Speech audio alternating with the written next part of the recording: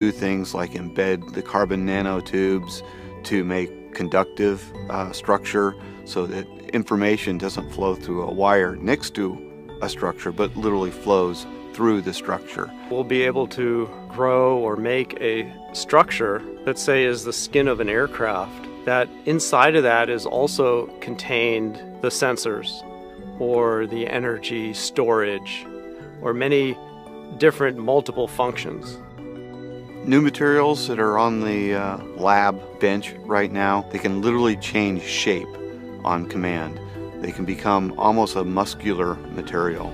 We could have an airplane that optimizes its shape for the different flight conditions it's in. There's definitely a lot of amazing technology that's going on with the Lockheed Samurai, based on a small maple seed-like looking device. The fact that we can package enough energy for something like that to fly and still carry a sensor, a camera, enough control capability for it to fly is amazing to me. As we go forward, we're going to find new ways of using these unmanned vehicles. They'll probably be autonomous, so they'll be like UAVs, but carry cargo around where there are currently no infrastructure in place.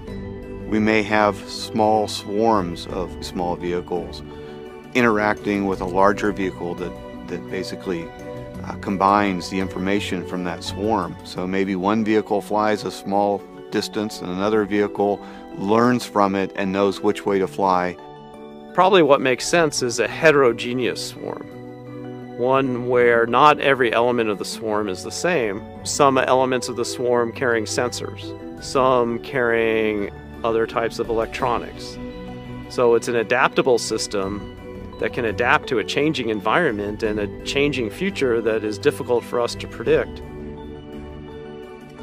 The true value of research is not in the answer you get that you knew you were looking for, but the answer that you find that you didn't know to look for.